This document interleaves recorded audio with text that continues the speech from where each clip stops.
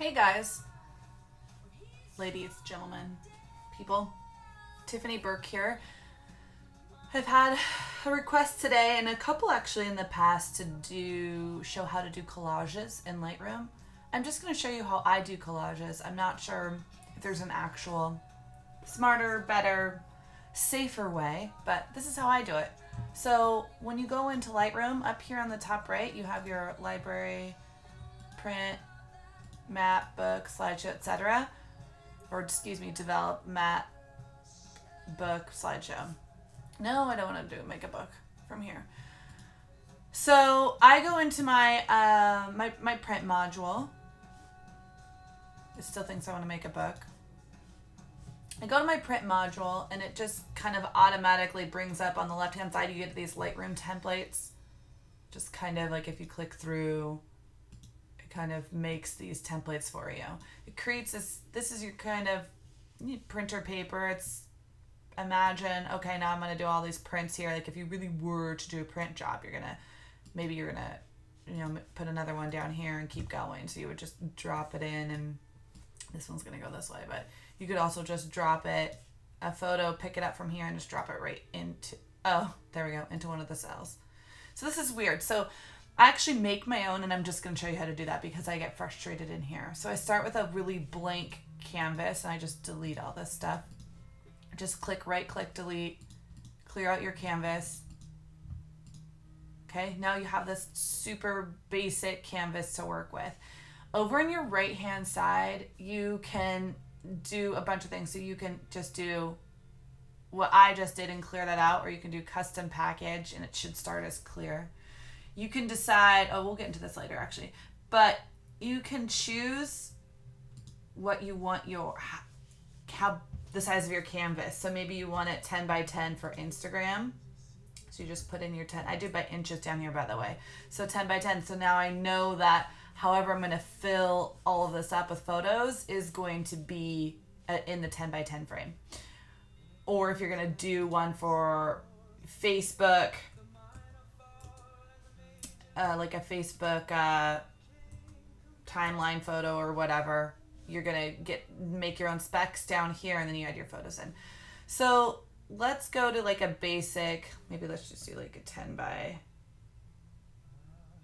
or 15 by, let's just make something up. Let's do 15 by 10 and see what that looks like. Okay, this feels fine for me. So I'm actually just gonna pick up photos that I want and I'm gonna drop them where I want them. I don't know why I picked up multiple pictures, to tell you the truth. So I'm going to get rid of that. So I'm going to just kind of drag and pull this where I want it to go. I have a border on my pictures, which is found on the right-hand side up here. You can make your border as big or as small as you want to. I like having just, or you could turn it off, just check it, no border. The pictures will touch perfectly, but I like to have a little tiny clean border between the two of them. And then I seem to have a border on my, I see how, oh, there we go. I can go back up. Okay, so I'm going to go ahead and make it the size that I want to make it, where it looks good, stretch it out. I want to keep the picture, the story that it is, because you can make it do stuff like this and you're not going to get the original story that you were telling. So I'm going to do that, and then I'm going to find another one that's probably a lengthwise one too, maybe this guy down here. And I'll drop little baby bunchkins. Now I can eyeball it or I can match them up like this. I'm sure again there's an easier way, but I just like to match them so I know that it looks like similar and the same, you know, you get what I'm saying. Okay, so this friend, she's going up here. Little Bubs is gonna go right here maybe. Maybe he goes up a little bit higher. You get the idea. Next, let's throw maybe like a couple picture in. Okay, here's mom and dad together, looking fabulous. So I want to tell that whole story with her dress there. I don't want to crop her to here. That doesn't make sense for my life. So I'll just kind of throw that in there for now, and then I'll come back and maybe I'll drop this down. Maybe I'll increase this up. And again, I can go over here and I can make my thing longer, wider, all the dirty words you can think of. So again, you're just dropping in where you want your story to go for your collage. It can be any sizes that you want. Maybe this guy goes here. I don't know. So I don't want them to overlap like that. See this line across here? See that? That doesn't look fresh or clean to me. So I like my clean lines to line up perfectly. This feels like it adds a larger gap, so I'm going to go ahead and pull here. Now it's going under it. You can tell the photo what to do if you want it to go under or over by right click. You can send backwards, send forwards. So if I were to send it to the front, it's not doing it now. Technically, oh yeah, if I send it to the front, it goes over this photo. If I send it to the back, it goes behind it. So it just makes things easier. You'll play around, you'll kind of figure that part out yourself. Okay, so blah, blah, blah, you get the idea. So we're doing this, then let's just finish the collage. Let's throw in maybe Dad alone. We don't have Dad alone, so maybe Dad is up here doing his cute little thing, holding his son.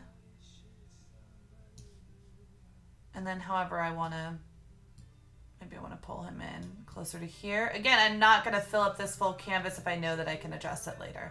I'm not going to keep adjusting my canvas until I know really what I want here. And then I don't know what to put on the bottom. We'll just throw Mom down here, okay? These are just pictures I threw in for you guys. This isn't an actual collage I'm making. Although I'm sure I could. I bet Mom and Dad would love this. So let's even and line everything up.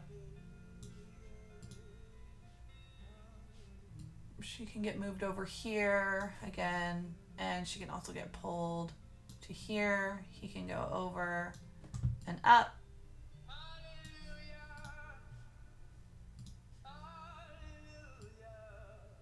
She can go over, and maybe I'm gonna have to just make the collage a tiny bit longer. So again, I'm gonna go down to my custom dimensions, and maybe I'm gonna make it 16 by 8. Oops, I went the wrong way. So sorry. 14. There. That just made it a whole lot worse. 14 by 10. Okay. So that's going to give me more room down here to tell her story up there. Does that make sense? Maybe I'll shrink this down a little. Maybe I'll bring this down here. I don't want to cut off her dress. So, okay. Okay. Her dress is cut off a little here. Now, you don't have to, you know, have perfect lines. As in, this line has to go straight across to here. You can make things go up and down however you want to. So he could live up here like this, and then she could live up here like this, as long as this friend to me needs to line up, and this friend then to me lines up over here. And then I'll probably just fill that line in. This looks a little spaciously weird to me. Oops, she's just moving all over. Maybe that fixed it. It didn't. See this weird line? You know? So maybe I'm going to pull her here, and then I'm going to send her backwards. Well, that didn't really work out in my favor, did it now? There. That seems a little better. He seems a little weird on his end, so maybe I'll pull him over, and I'll send him backwards too. There we go. So that kind of fixed that. There's a tiny space up here. It gives me more room for her dress. I can keep going if I want to, if I don't feel like I'm cutting him off too much, which I probably am. But anyways, you'll play around with it. You'll figure out what works for you. Now, here's the great thing about this. So you did all of this work and you really like this. You can make it a preset. Pop on over here on the left-hand side to your template browser. Click this plus button and make your own template. So I can say, you know, for Facebook, multiple photos maybe. Okay, I'm gonna click create. That's gonna generate it all the way down here on the bottom under user templates.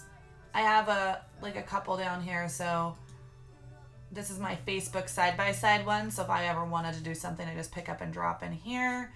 and pick up and drop in here. And then I drop my logo right down here. Okay. And my logo is actually a JPEG that I can just drop in as a picture. And of course I would adjust these photos because I want that full skirt in there. And then I'll adjust again the settings over here. So I'll go over and say, I have my ruler up here. Do you see this? So that's how I know the inches. So 17.5 seems pretty good. So I'll change the 20 to 17.5. That seems really good to me. And then I would just drop my logo in right here. It's usually down under here, but it's saved someplace else.